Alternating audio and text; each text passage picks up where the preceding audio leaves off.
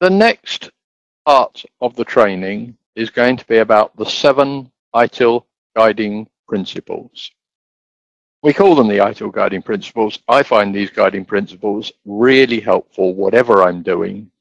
They're not just about IT service management, but they are incredibly useful and helpful in service management.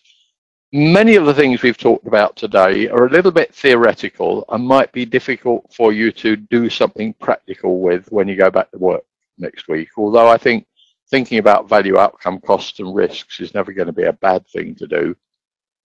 The guiding principles are supposed to be really practical. They are recommendations that guide an organization in all circumstances, regardless of changes in goals, strategies, in the way of the slides, type of work or management structure. In other words, they're not transient ideas that might be relevant this week, but maybe not next week. They're universal, they're enduring, and they apply to everybody all of the time.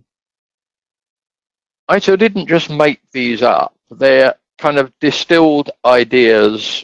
We looked through things like Lean and Agile and DevOps and COBIT and lots of other frameworks and ideas, the Toyota production system, the theory of constraints, all sorts of sources of ideas for principles for how to work and how to think and how to make decisions and how to prioritize things. And we distilled them down to these 7. I'm not going to read them out because there's going to be slides on each of them coming.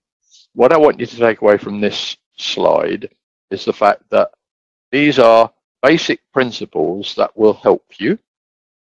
They will help you make decisions.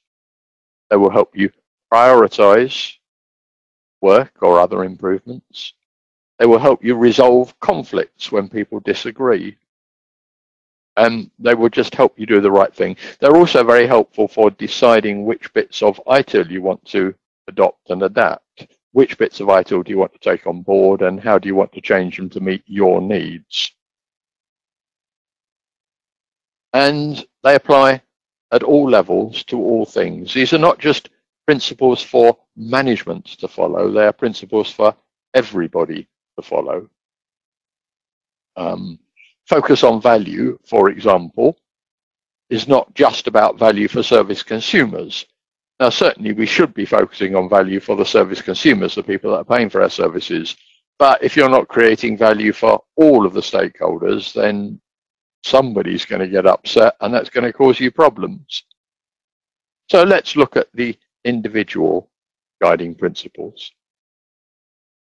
Thank you for attending this Itil 4 Foundation e-learning course, which is a preparation course for candidates taking the official AXELOS Itil 4 Foundation exam, which is conducted by PeopleCert.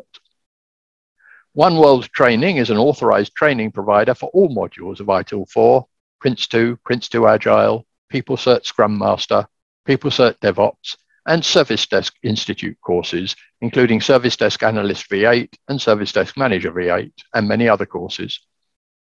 All courses offered by One World Training are available via e-learning and live online.